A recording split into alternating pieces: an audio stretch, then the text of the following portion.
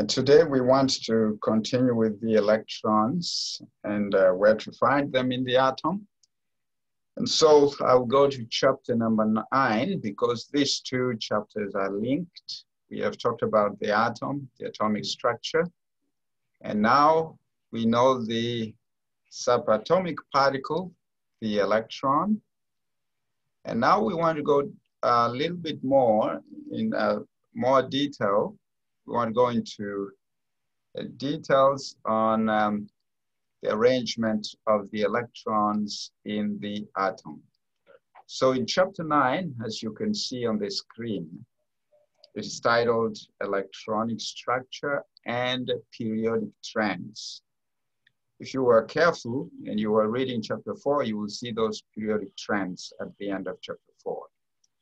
And they would come back in chapter 9 as well. So let's talk about electronic structure and the periodic trend.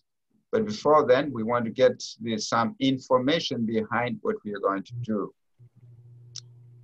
The first thing that we usually want to know is the following questions we want to address.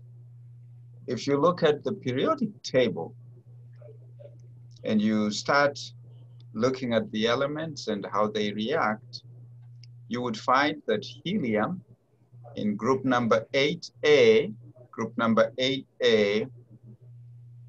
you see group number 8A is made up of the elements helium, neon, argon. So that is helium, neon, argon, and krypton, xenon, and then you have radon. Okay, those are group number 8A. If you look at the first element, helium, you would see that it's inert. All these are inert.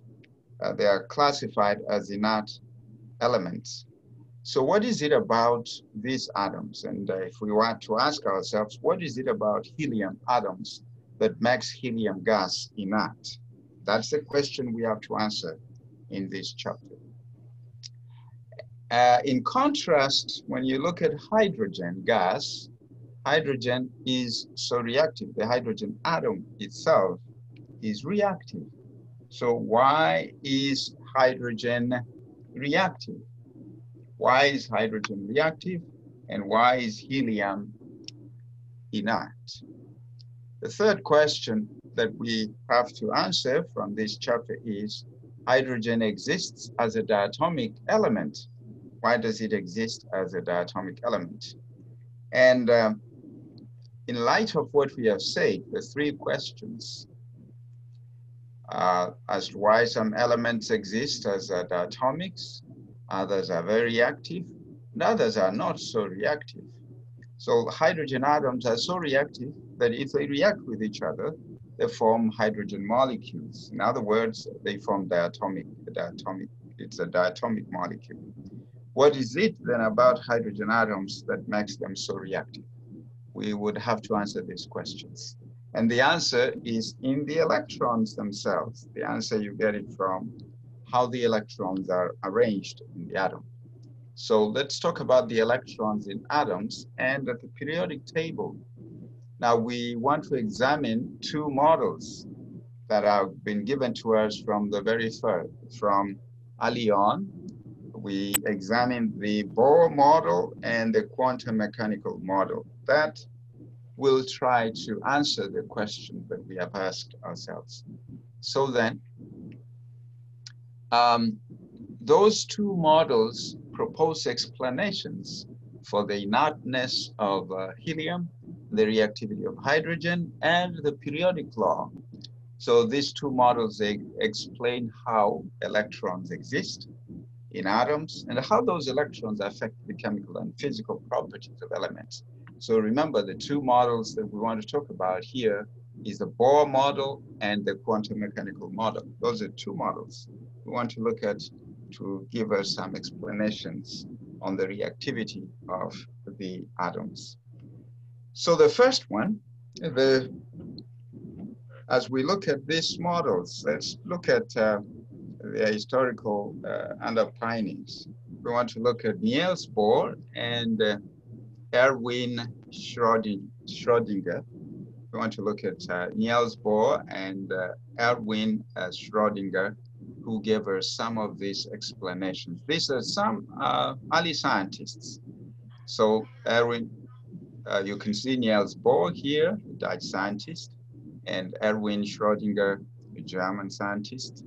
At the beginning of the last century, they offered some explanations on why some of these atoms exist the way they do. Along with other scientists like Albert Einstein, they played a role in the development of quantum mechanics. I'm going to explain what that entails because there is something new here that many of us have not encountered before. So they looked at the arrangement of the electrons and they came up with what we call quantum mechanics. So they were bewildered by their own theory. They just came up with a theory from some mathematical explanations. Their theory of wave-particle duality of the electron, that the electron can behave as a wave. It can also behave as a particle. It has those two properties, right? And so their explanations is based on how light, the electromagnetic radiation, how it interacts with the atoms. So the interaction of light with atoms helped to shape the scientists' models of the atom. And so light is a form of electromagnetic radiation, as we know, and light is a type of energy. It travels through space and through a vacuum at a constant speed of 3.0 times 10 to the 8th meters per second. You can convert that to miles. It's going to be 186,000 miles per second. So light can exist, or it can be treated as a wave, can be treated as a particle itself. And so light has properties of both waves and particles. That's what we mean by the wave-particle duality of light. So here is Bohr's model. Bohr developed a simple model to explain the results of light as a wave and light as a particle. So remember what this is all about. We are trying to explain the behavior of the atoms that we see. Some of them are reactive and some of them are not reactive. Here is the Bohr model. So at the center here, we know the nucleus, and there are 7 shells. There is shell number 1 with labeled as n equals 1. Shell number 2, that is n equals to 2. You have a shell number 3, n equals to 3. Shell number 4, n equals to 4. And electrons orbit around each of these shells, depending on how many electrons the atom has. So this is what we call shells or orbits. So this is the Bohr model. So the Bohr model tells us that atoms and molecules can only exist in certain states characterized by definite amounts of energy. And when an atom or a molecule changes its state, remember we're talking about atoms and molecules, they can exist only in certain states characterized by definite amounts of energy. This is the term quantum theory. Quanta means a packet of the quantum theory. So we are talking about the atoms and molecules existing in certain states, which are characterized by definite amounts of energy. And so when an atom or a molecule changes its state, it can move from one level to another. It can absorb energy or emit an amount of energy. Emit an amount of energy, electromagnetic radiation. It is just that amount of energy it's going to absorb is sufficient to bring it to another state. It's quantum. This is an interesting information that you would live with if you care to see what it means and how we perceive light currently. And this is information that is used in science to arrive at some studies, for example, the molecules and atoms. So don't forget, there is absorption. There is absorption of light. Absorption of light brings an atom to a given state. And notice in the next here, so we can have what we call some electronic energy. The form of energy that arises from the motion of an electron about the nucleus and from the interactions among the electron and between the electrons and the nucleus.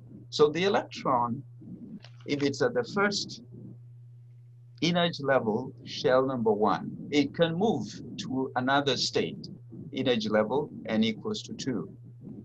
So only certain values of the electronic energy are allowed for an atom. So this is what we call quantum. It must have a definite quantified amount of energy, a defined amount of energy to move it from one state to another.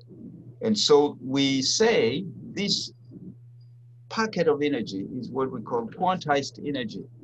And so a change of electronic energy level or state of an atom involves absorption, if it absorbs, or if it gives up that energy, if it's in a higher state, then gives up the energy.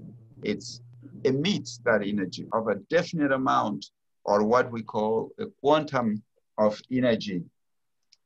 Quantum of energy. This is a word now we adopt in our everyday life. A quantum of energy. So the lowest electronic energy state, if it's an electron in the lowest energy state, that is what we call the ground state. And any state with energy greater than that of the ground state is what we call the excited state. There's the ground state and the excited state. So we have given some of these terms. We've given quantum amount of energy. We are talking about absorption, taking in an amount of energy, and the electron gets it's lifted up to a higher energy. And if it can give up that amount of energy, then it emits that energy. It's what we use in everyday life in studying science. And so we are giving some of these explanations. We are trying to build these explanations as to why a hydrogen atom, notice a hydrogen atom, or the stability of the hydrogen atom and the stability of the helium atom. So further, some of this information that we are looking at have come a long way. Niels Bohr, the gentleman I showed you earlier on, you want to see the person again? You see here, Niels Bohr came up with these ideas, and Erwin Schrödinger also came up with these ideas, and they were astounded by their implications. So here is what we are saying then. We're just saying that Bohr developed a model of the arrangement of electrons around the nucleus. So arrangement of electrons around the nucleus with the following assumptions. So they came up with some results, and then they developed some model. And they said that electrons move around the nucleus in shells or in orbits. That is the first statement that Bohr made. Bohr also said electrons are arranged in discrete levels or shells and have discrete energy levels.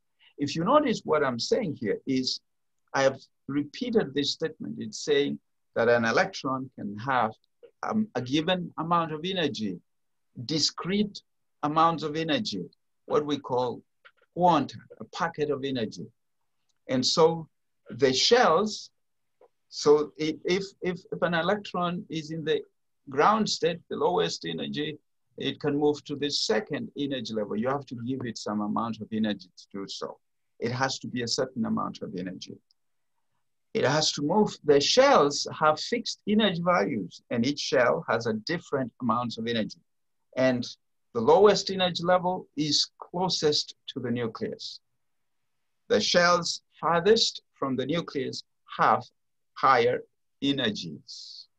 So we are using the word shells and orbits synonymously.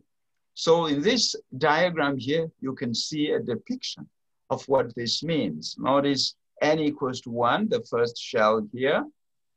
And this electron is in n equals to 1.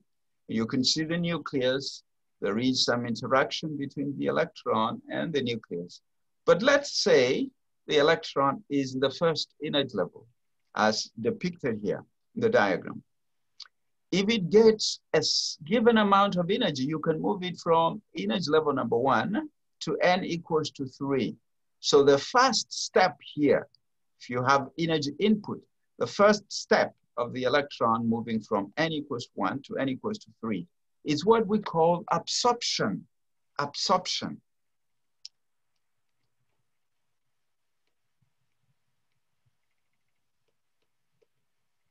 That is a process where it can move from n equals 1 to n equals to 2, n equals to 2 to n equals to 3. And remember, there are 7 shells. This diagram is only showing 3 shells for our understanding. If that electron, as you see it again, right here on the third energy level, if it reverts back to the first energy level, then we call that emission, as you see here. Light is emitted. So those are the processes. So what did Bohr say? That electrons move in energy levels, discrete shells. And each energy level is associated with a certain amount of energy.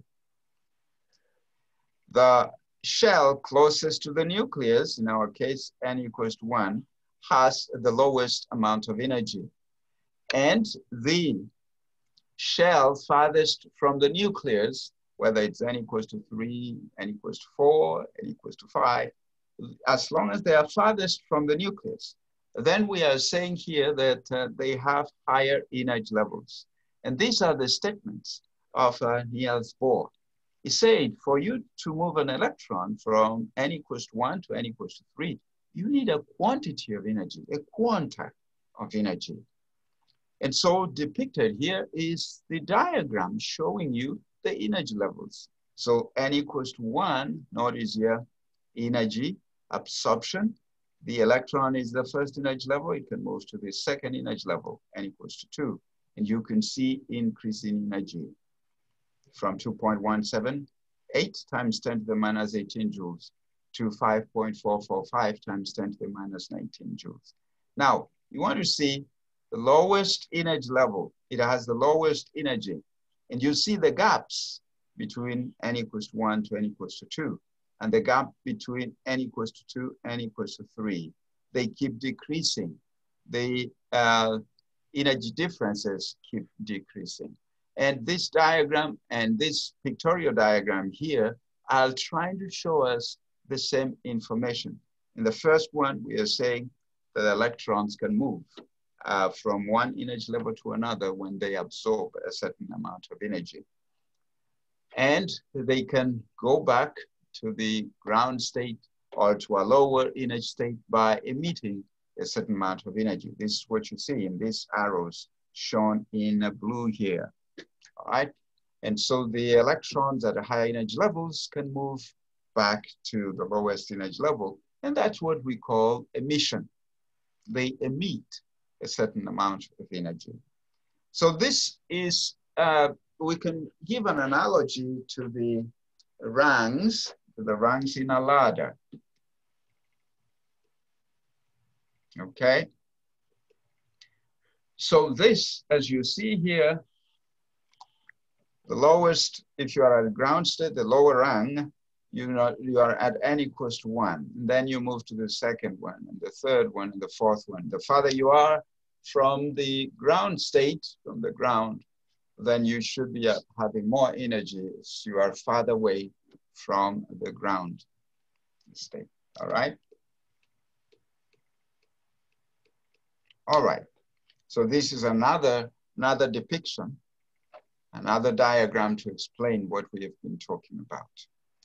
So this is Bohr's model. I've given you Bohr's model. And so all this was captured in what we call the quantum mechanical model.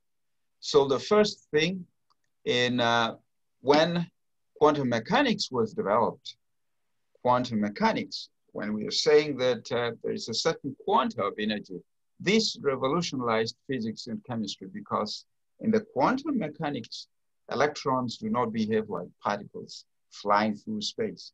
Electrons behave like waves. Remember, we talked about the wave particle duality. The electrons do not behave like particles flying in space, through space. We cannot in general describe their exact parts. So now this is the quantum part. Remember, Bohr gave us the theory, very early theory, which is going to be modified later.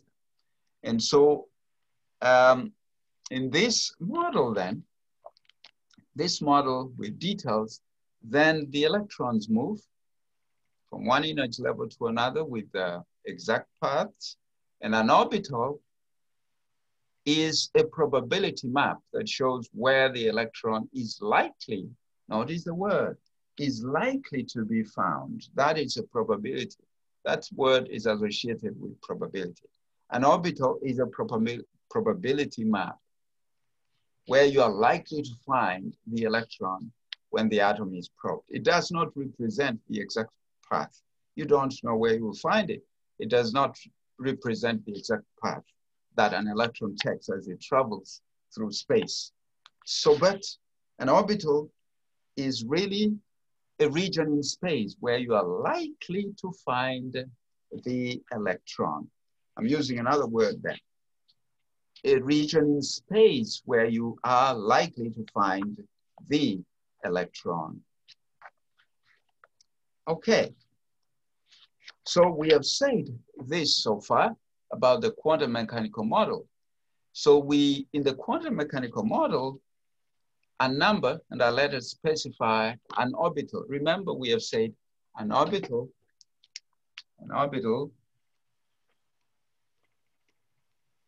is a region in space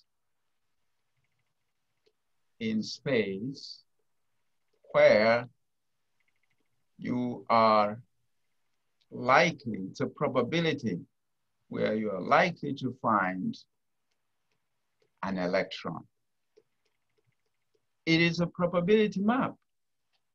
So, but it's going to be found in a certain region in space. So how do you describe this electron in space? So we use certain numbers to describe the region in space. We use 4 numbers to specify, 4 letters to specify an orbital or orbitals. The lowest energy orbital in the quantum mechanical model is called the s orbital. Remember, an orbital is a region in space. It's specified by the number 1, 1 telling you it's the lowest energy level, and the letter S is that space where that electron is likely to be found. The number is called the principal quantum number. Now, I know this is something new that many of us don't know about. So let me again try to explain this in the quantum mechanical theory. I want to, before I move on to the next thing, I want us in an atom, electrons are arranged as follows. Remember the Bohr model arranged as follows. The Bohr model was just telling us that the electrons just move on the racetrack in lines. But the quantum mechanical model put details into that model. In other words, Bohr model was not good enough. The quantum mechanical model needed to put more details, and these are now the details in the quantum mechanical model. So in an atom then, in an atom, electrons are arranged as follows. It has the shells, and the shells are n equals to 1, 2, 3, 4, 5, 6, and 7. And n is defined as the principal quantum number.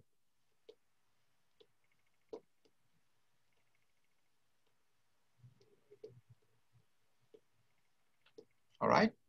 So I want us to understand what we are talking about. Notice that in an atom is very small, as we said. It has electrons. The electrons are orbiting around the nucleus. And we now want to describe these electrons as they move around the nucleus. And from what we know, these electrons can be found in any one of the 7 energy levels that we know of. It can be found in level number 1, level number 2, level number 3, and so on. This is how I describe the atom myself. If you take an onion, for example, you take an onion, the bulb, and you're going to see, if you slice it, you're going to see layers. And those are the shells. That is related to the shells. And so that is what I want. That's what I want to look at right now, okay? And so shells, and then from the shells, we have the subshells. So if it is an onion, you have the shells.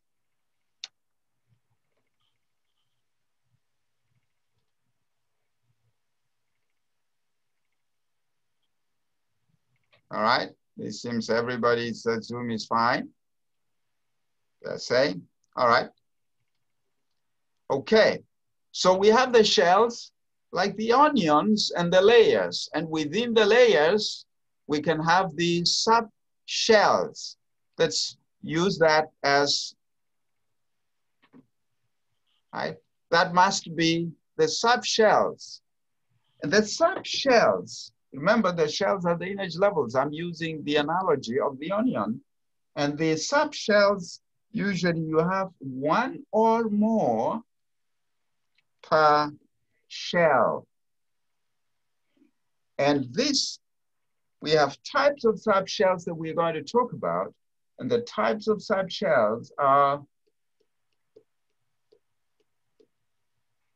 labeled as S, P, D, F. You can go to G, so H, and so on. But this is what we're going to talk about. These are the types of subshells.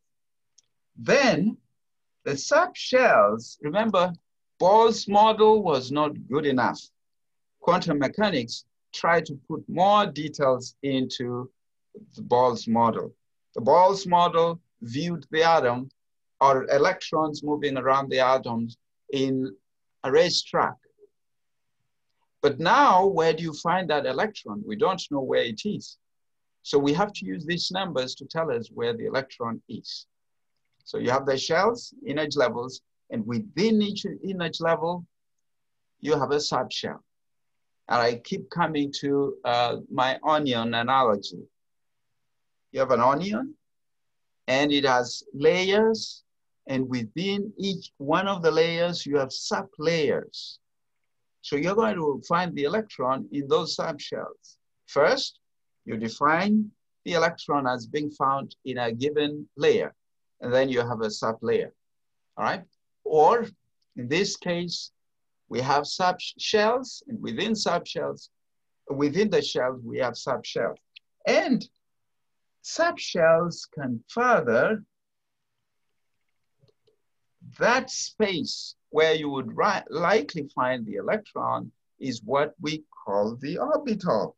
And then there is 1 or more orbital per subshell. Unfortunately, the orbitals are also labeled to as S, P, D, F, and so on. Here is an important statement that we need to know. Each orbital contains 2 electrons with opposite spins.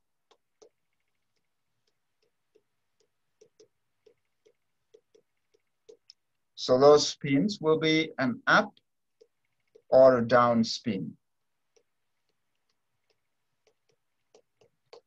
All right, I've given a summary of the quantum mechanical model that has put details into the Bohr model. And now, I want to go into these details here, having given this explanation here. Okay.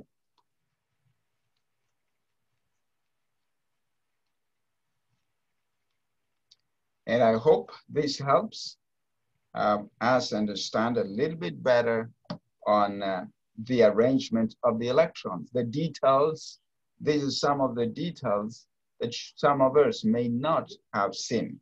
And I would encourage you, you can go online and see some of these explanations.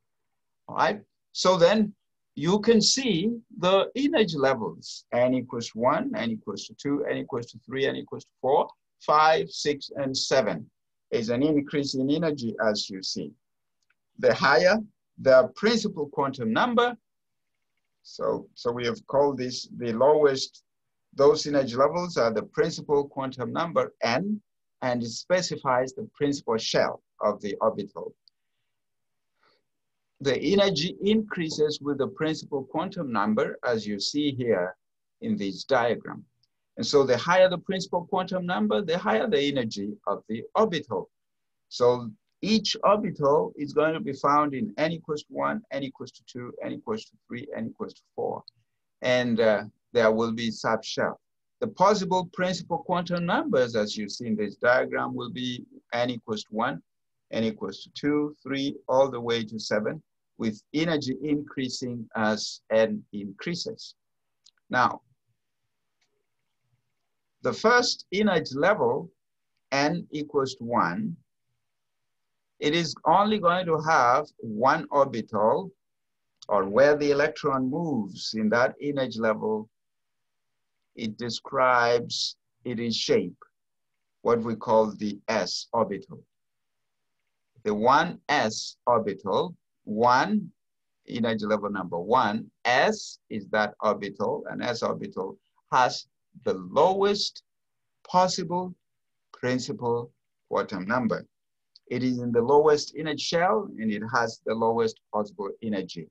So at energy level number 1, you only have one orbital.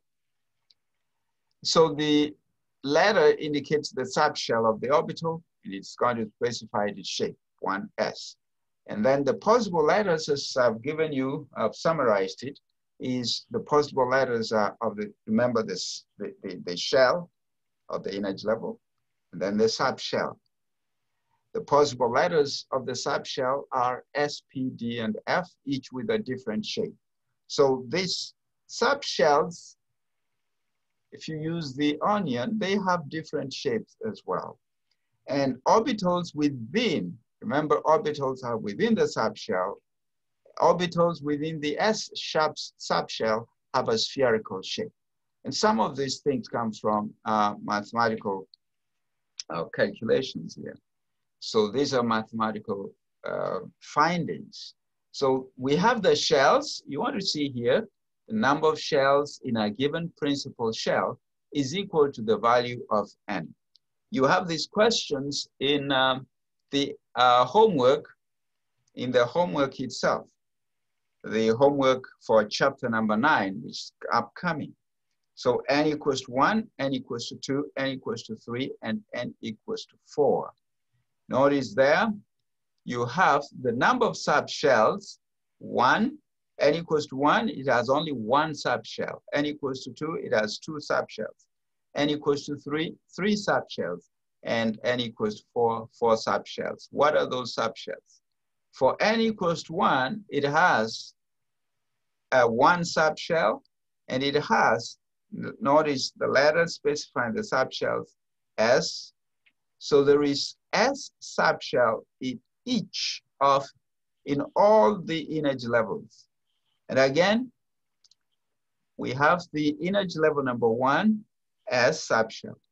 And n equals to 2 has 2 subshells, S and P, 2 of them. And then you have n equals to 3, S, P, and D. I made an important statement that you're going to see. An orbital can only be occupied with 2 electrons, with an up spin or a down spin. Now, so you can see these subshells here, n equals to 1, 1 subshell, n equals to 2 subshells, n equals to 3, 3 subshells, SPD, and n equals to 4, SPD and F, n equals to 5, SPD, F and G, and so on.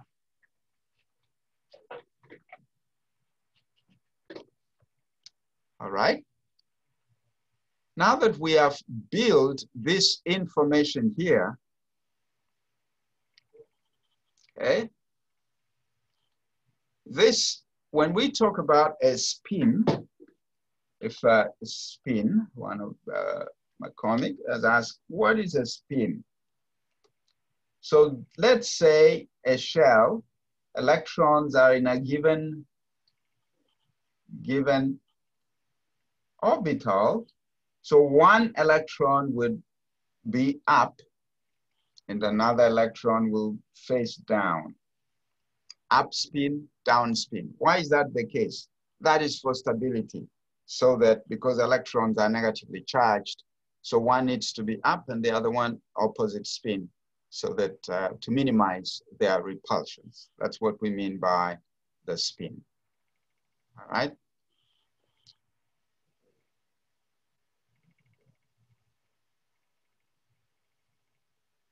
All right. And so again, now, I want us to know about these electrons and how they feel, how electron,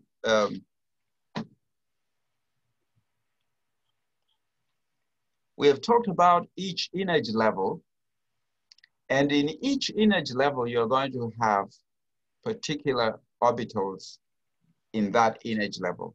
If I go back here to this diagram, you see the s orbital, only one orbital is in the first energy level. In the second energy level, you have the orbital s and you have a p orbital. There are p orbitals. And I need each one of us to be sure about what we are talking about here. Now,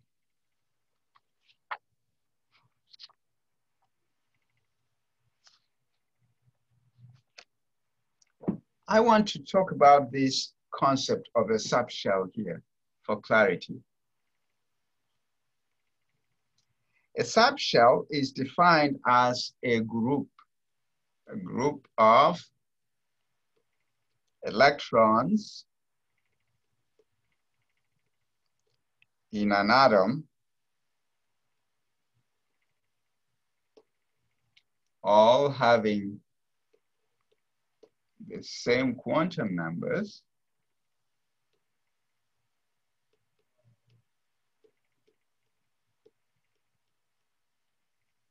and the same angular momentum quantum numbers.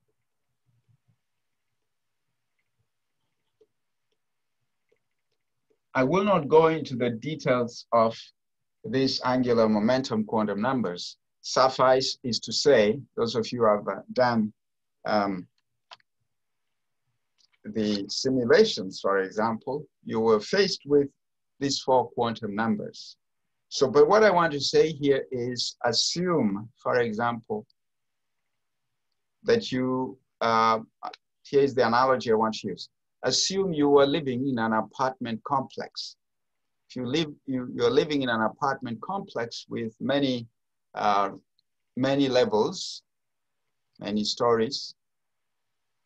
So what that translates to is assume the first, the ground level, the first level can only have one room and only 2 people can live in that room. So only 2. So that is like the first s orbital, only 1. The second energy level in an apartment complex, for example, the energy level, the second level can have, again, the 1 room plus 3 other rooms of equal energy. They are on the same level. So remember, an orbital can only be occupied with a maximum of 2 electrons. So the s orbital has only just one. There's only one s orbital. The p orbitals, there are 3 of them. So you can see the trend. Orbitals,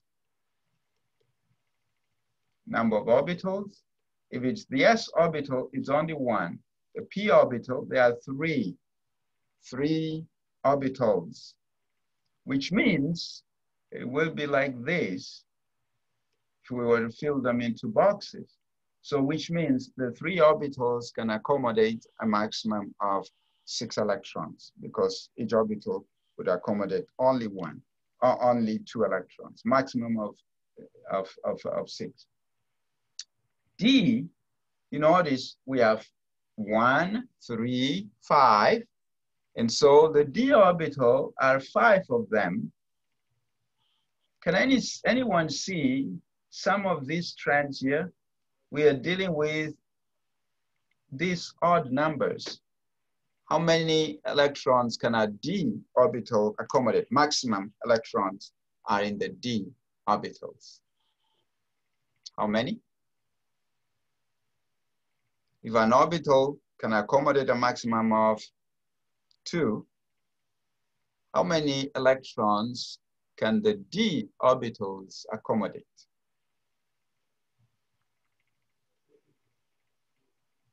Are we together? D orbitals, there are 5. D orbitals are 5. We're talking about d orbitals. So there are 5 and each can accommodate a maximum of 2, which means the maximum in the d orbital is 10. What about the p orbital? How many, what's the maximum number of electrons the p orbital can accommodate? Maximum, the p orbital. How many p orbitals are there? There are 3. So how many electrons? Each can accommodate 2. So it will go for a maximum of 6. An s orbital is, there's only 1. So therefore, logically, the maximum number of electrons in the s orbital is 2, 2, 2, right? So that is important. Now, remember, we started off with a very simple Bohr model. And what I'm trying to convey to you is information from quantum mechanics, information from science that has been found to be true in this case, okay? Now we want to talk about orbital filling. There are 2 ways. In other words, what I want to talk about is filling orbitals 1 electron at a time. But notice this diagram. On this diagram here, what you see here are the energy levels. 1s, 2, 3, 4, 5, 6, and then 7. Now, on the 1 energy level, you only have 1 s orbital. On the second energy level, you have an s and a p. Remember, there is only 1 s orbital, and there are 2 p orbitals, px, py, pz. Then on the third energy level, you still have the s orbital, and you have the p orbitals. I keep using the word plural. P orbitals, 3 of them. And then you have on the third energy level, you have the d orbitals, 5 of them. And then on the fourth energy level, as you see here, you have one s orbital, and then you have the p orbitals, and then you have the d orbitals, which are 5. And then what will be the logical number of orbitals for the f? How many orbitals do you expect for the f?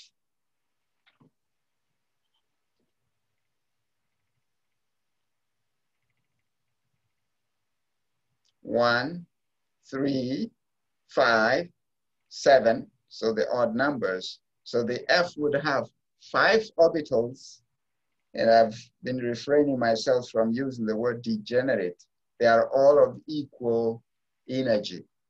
So that means the f orbital would have 14 electrons. What you see here on this diagram, this is saying orbitals fill in the following order.